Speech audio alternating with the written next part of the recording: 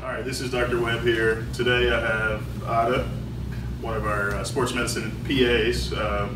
She's going to tell us about the field of becoming a physician assistant, as well as how she got to that point. Go ahead and introduce yourself. Hi, my name's Ada, as Dr. Webb said, and I'm 38 years old, and I'm a single mom. My journey to being a PA happened in my 30s. I reinvented myself after having gone through a career of coaching Division I volleyball. Although it was an exciting career, it didn't quite get my daughter and I in a comfortable situation. So because my family has a lot of medical background, I got interested in the medical field, and not wanting to go through 8+ years of more school, I kind of started exploring different routes. Physical therapy was also an option that I considered, but I looked more into the PA route because I was really interested in orthopedics and in surgery.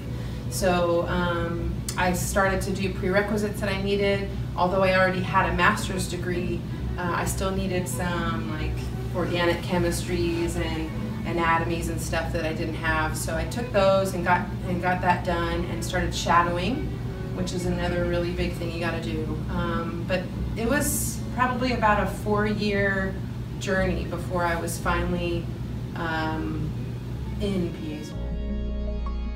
So my name is Paige. I am a pediatric orthopedic nurse practitioner.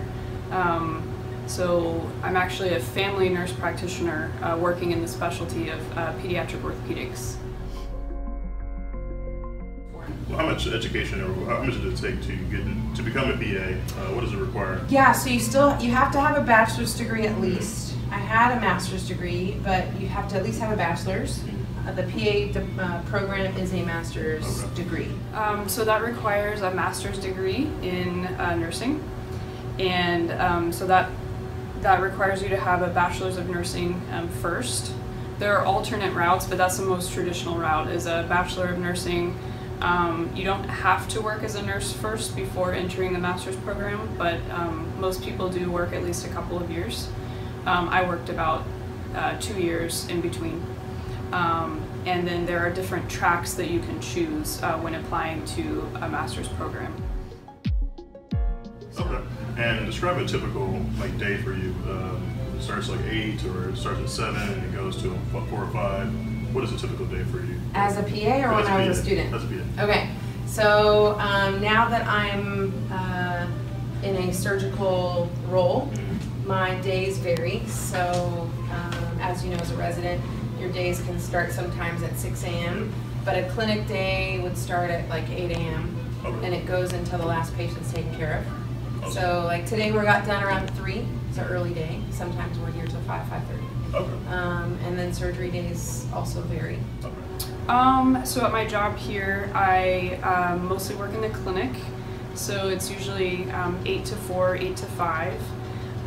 And I usually work alongside a pediatric orthopedic surgeon running the clinic, but I do have days where I see patients independently on my own, and I see any number of conditions with kids with orthopedic problems, ranging from fractures to congenital deformities and things like that. And coming out of school, how much can a PA expect to make coming out of training?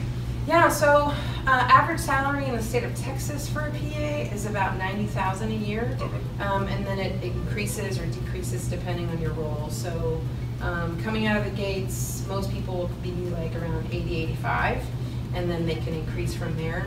The highest that I've heard of coming out of school is in, I think, plastic surgery or neurosurgery, and that's about 110 starting. So it depends on the type of practice that you go into.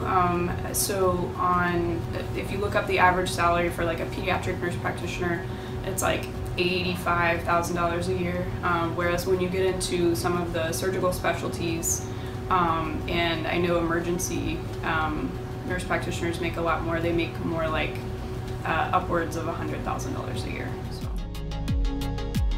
And I have a lot of students and followers who who are concerned about their age and going into medicine, what do you think about going into medicine at an older age, maybe 45 or 38 is not, oh, don't get me wrong, but going in at an older age, not like at 21, 22, going in at maybe your mid-30s, going into medicine. Yeah. What are your thoughts on that? I think life experience is a huge element in maturity. So although I had PA school with perfectly capable young students who were not necessarily veterans in the work world, but were really smart and knew how to study and knew how to take those tests.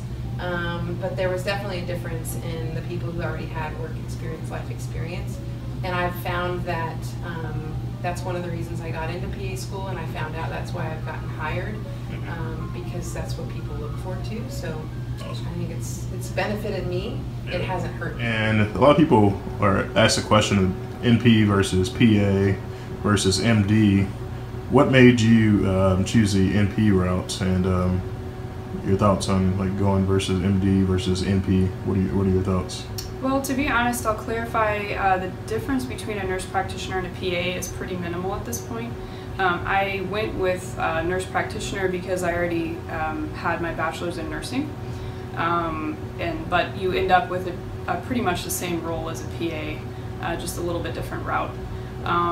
In terms of a nurse practitioner versus MD, it's less school. There's way more flexibility in terms of how you get to the end result of becoming a nurse practitioner. So there's a lot of ways, a lot of different paths you could take. And then in terms of your job, you have a lot more flexibility there.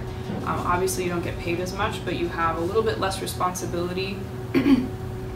And you have the flexibility to be able to choose one field and work in it for a couple of years and then decide you don't like it and choose a different field and work that way. And any other advice you would give for, I guess, someone, a student or someone who's interested in the field of becoming a PA?